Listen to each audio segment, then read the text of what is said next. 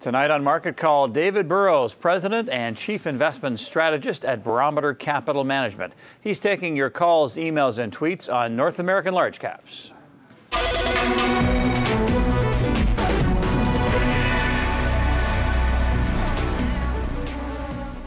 Hello and welcome to Market Call tonight. I'm Mark Bunting. This is the Thursday edition. We've got David Burrows here. As mentioned, North American large caps is the topic. You know, he likes to invest in what's working right now. He looks for momentum. So get your questions ready, and here's how you can reach us through the email address, the toll-free number, or tweet us at Market Call. And good to see you, David. Great to be here. That's where we'll pick up. Speaking of tweets, big news after hours with Twitter announcing an IPO, a confidential IPO.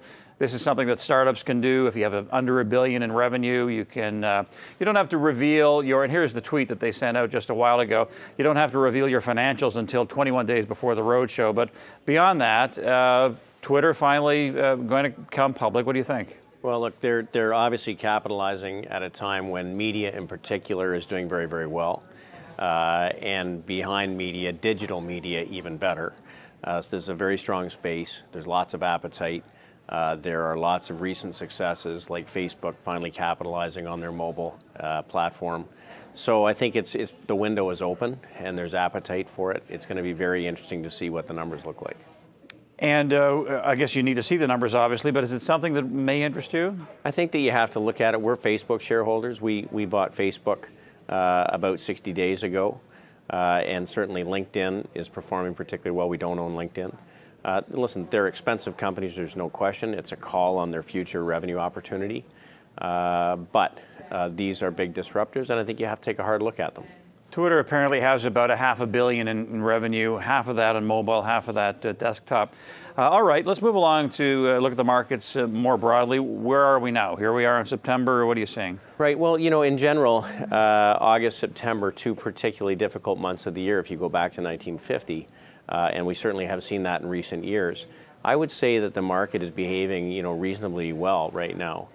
We've had a tremendous backup in long-term interest rates, like a 90% increase in long-term interest rates. Against that, breadth in the market has been reasonably robust, so lots of sectors are participating.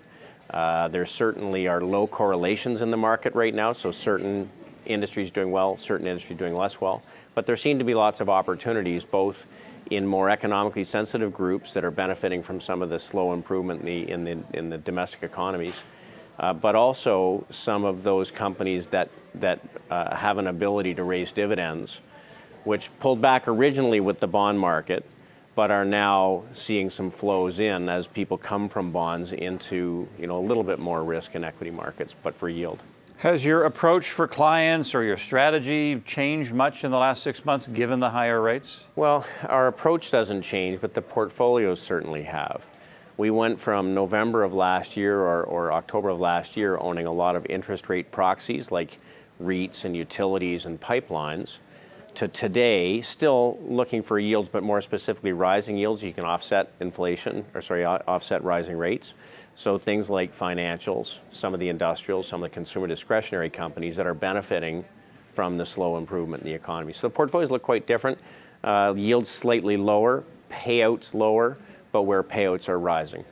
So would you say you've had a fair turnover percentage-wise? Yeah, I mean, the way I look at it is we always work at it. We run a lot of income money, trying to make money against rising markets. And I think that the 20-year bond is down a little over 20%, and we're sort of positive to 5-6%. So, that I think is working. Okay, David, a short break here. We'll come right back. Lots of questions lined up, of course, for David Burrows on North American large caps. Stick around.